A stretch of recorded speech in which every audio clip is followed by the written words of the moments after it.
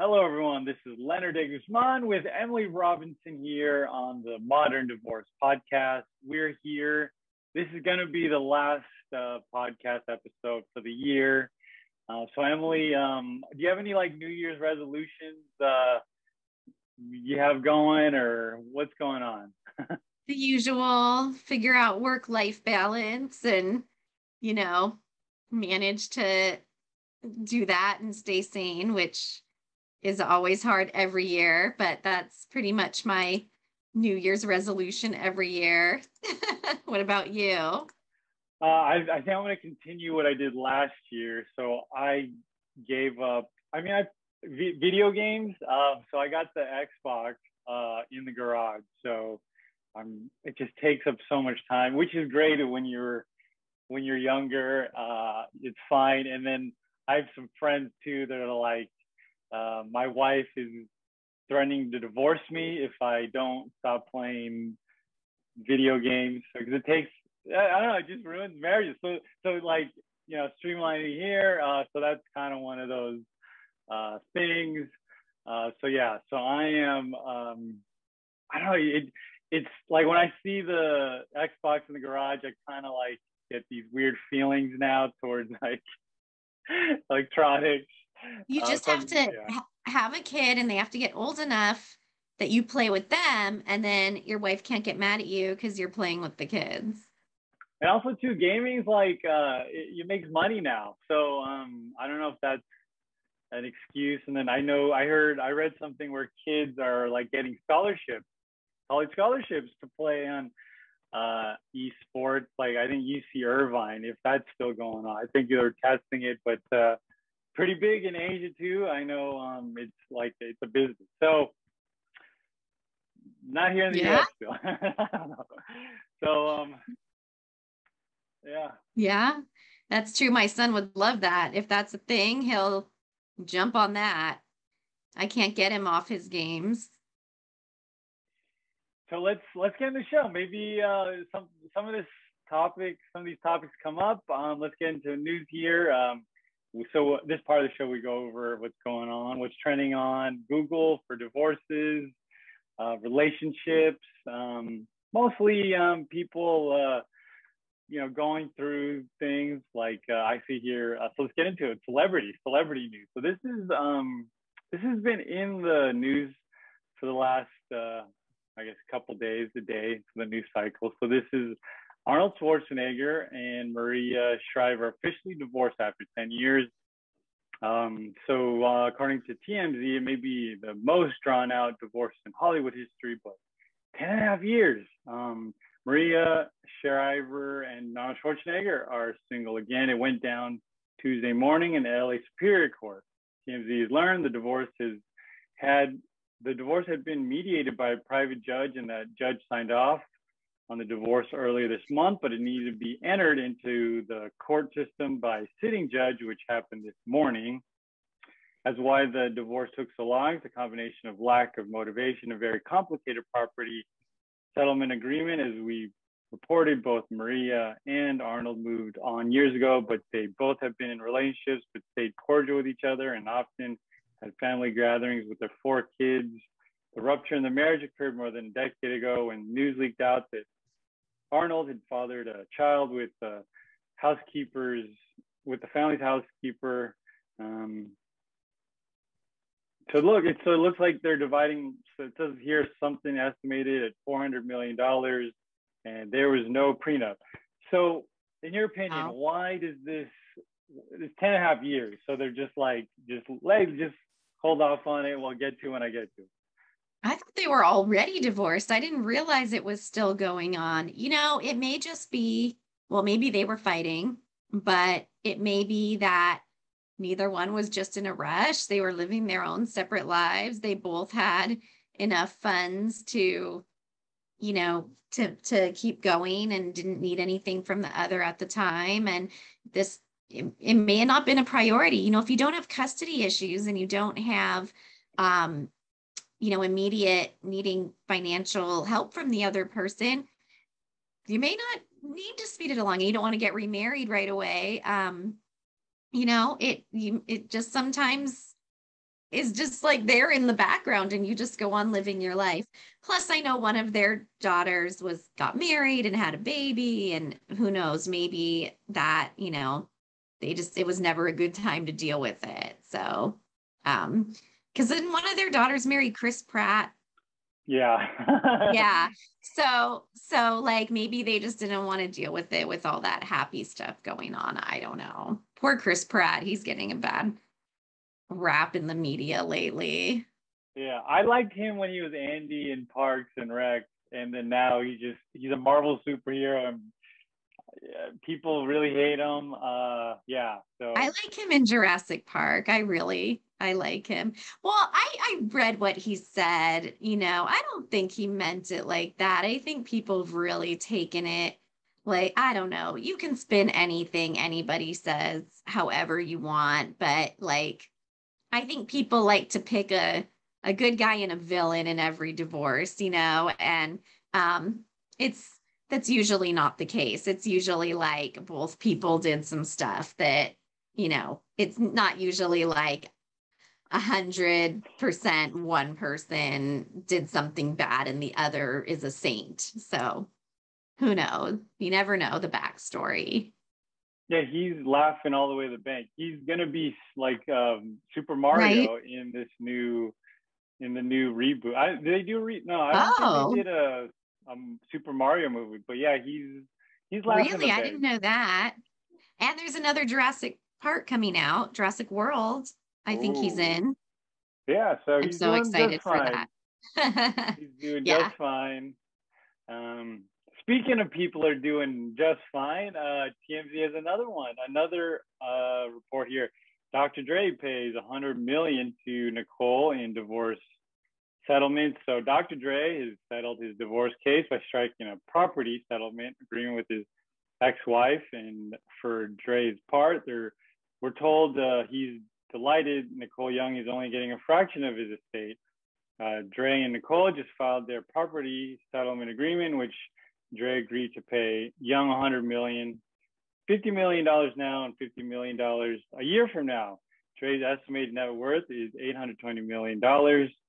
As for why Nicole didn't get half, there's a prenup which she contested. In exchange, Dre gets to keep 7 of the properties they own, including a Malibu home, 2 homes in Calabasas, 4 properties in the LA area, including the $100 million Brentwood estate. In addition, Dre gets full rights to his master recordings, trademarks, and interests in various partnerships and trusts. He also keeps all of their Apple stocks, which includes the proceeds from the sale of Beats by Dre.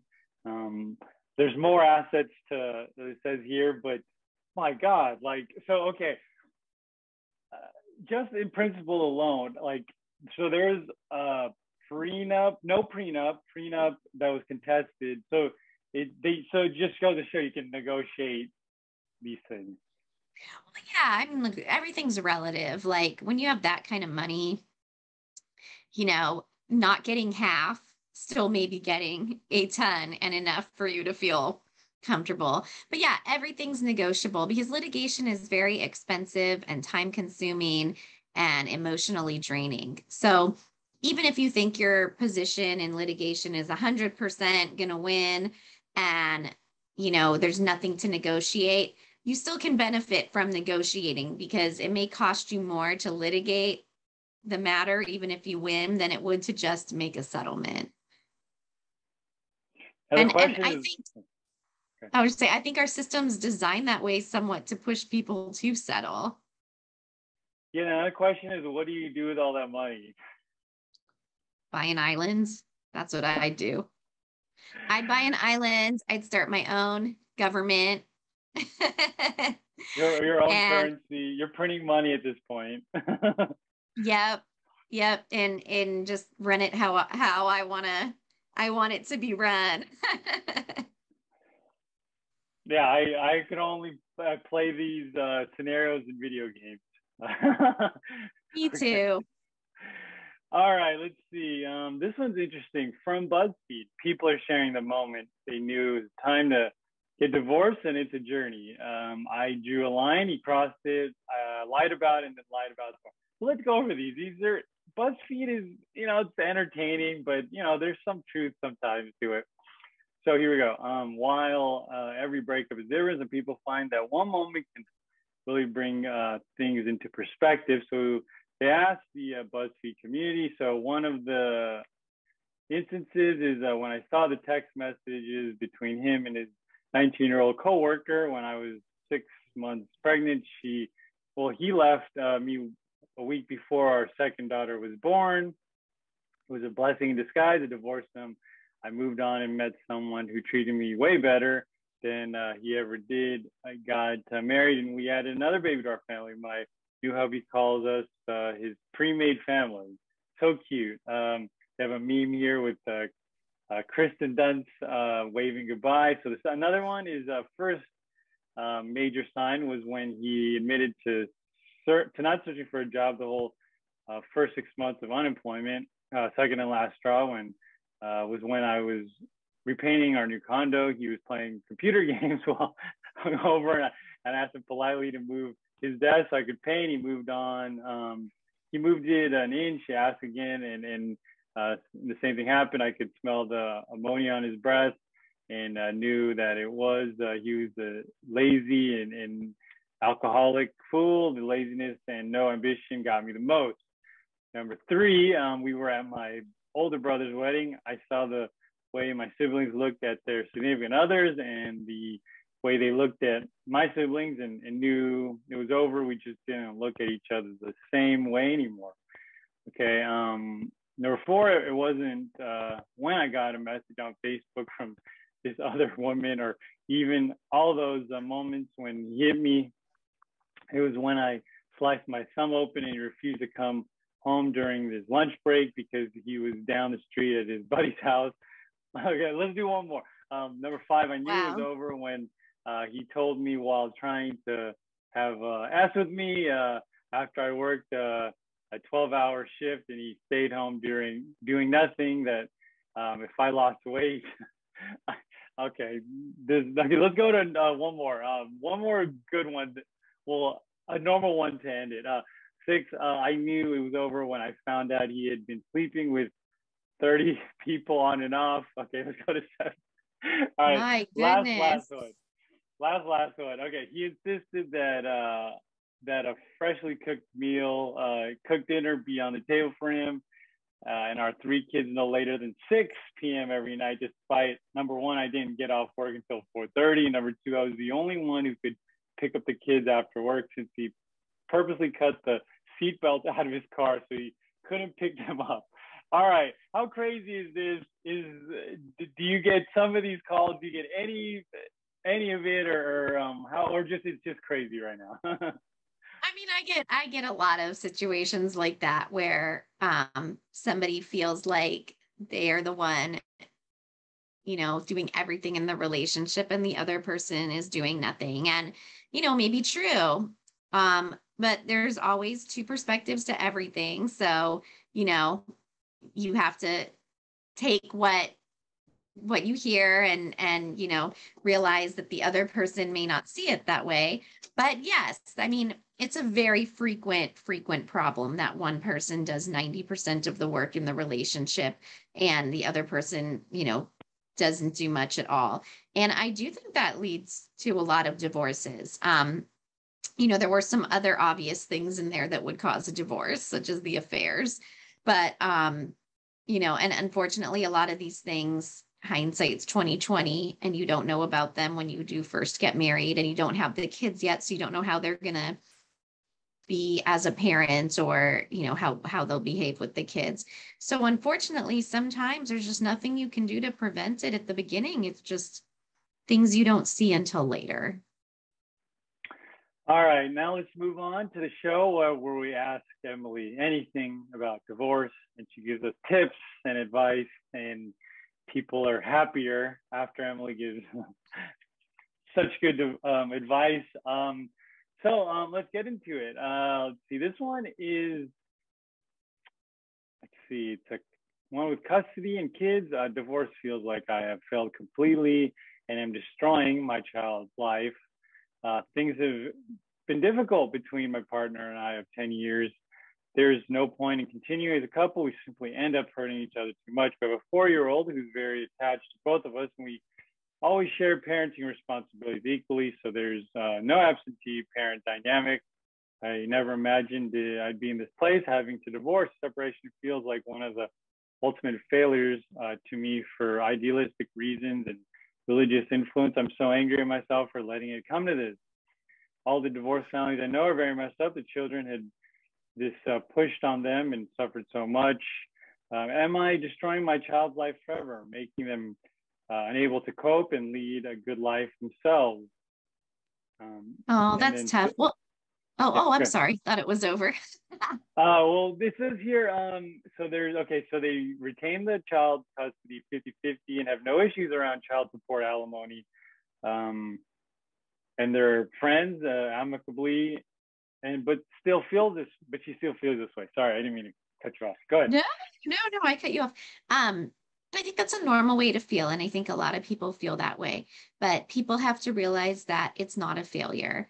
Like, the only way you can fail your child in this context is if you can't act like a grown-up during the divorce and put your child in the middle and put them in a situation where they have to be really uncomfortable and feel pulled between their parents and,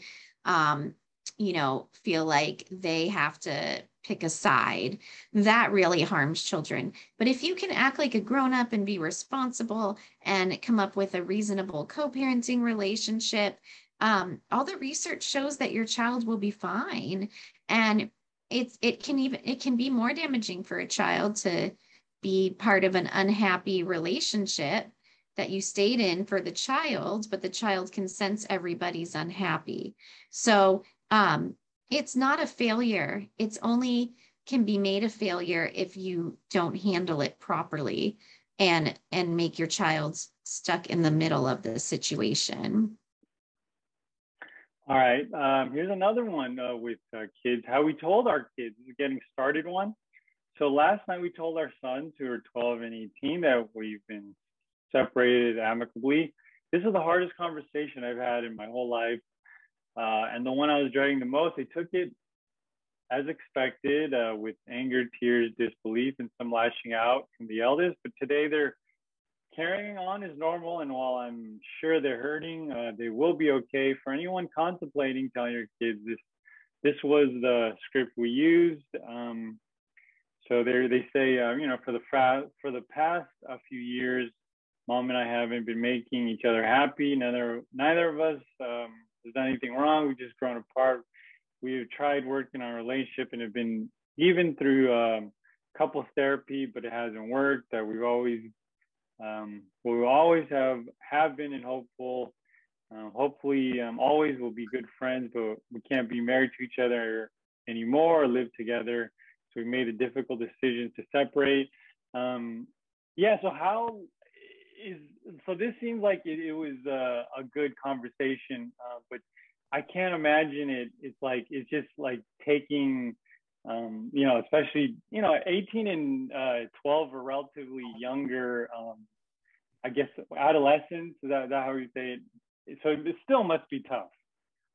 Yeah, it's always tough. It's hard to break up a family, but having a united front and telling the children together and not blaming anyone and being able to have both parents say this is a mutual decision, I think that's really helpful for children, as opposed to the parents telling them separately and one saying this is all the other's fault. And that's what I mean about acting immature and like children. And, that's what causes children to have issues and to really struggle and be hurt by the divorces. But if you can be a united front, tell them together, make it like it's a joint decision and that you still care about each other and you'll still be friends, I think that is the best way to do it.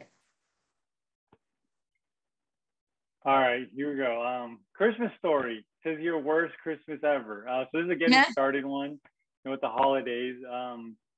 So we've been together for about 3 years. On Christmas Day, she asked for a divorce, telling me she mentally checked out of our relationship. Some time ago, she gave me a list of demands she wanted me to change with no compromising. I complied to all of them. Yesterday, she told me she was pregnant. We were trying to have kids for this entire year, and it seemed like this was poor timing. I wanted desperately to be a father, trying to do as much as I could to save our marriage. Today, she told me that she scheduled, an abortion. She told me that she hated me, stating that she thought that everything she had done would drive me away.